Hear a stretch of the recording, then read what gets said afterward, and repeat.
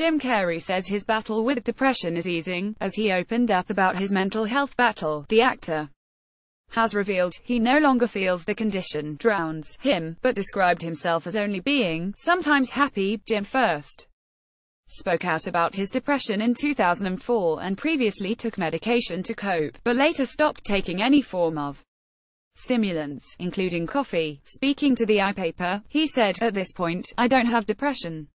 There is not an experience of depression. I had that for years, but now, when the rain comes, it rains, but it doesn't stay.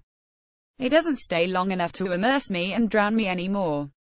Jim is currently at the center of a wrongful death lawsuit surrounding his late ex-girlfriend Catriona White, who took her own life in 2015. He is being sued by Catriona's mother and estranged husband over claims he supplied the pills she used to overdose, something he has vehemently denied previously and will stand trial next year. He did not address the matter directly, but Jim did say there was some bad in his life. What's happening is really good, but there is some really bad in there too.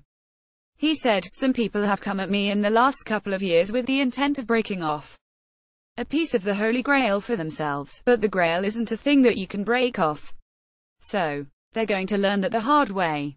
It's not pleasant." Jim also said he is not concerned about the public legacy he will leave behind, adding, "I'm free of the business. I'm not the business.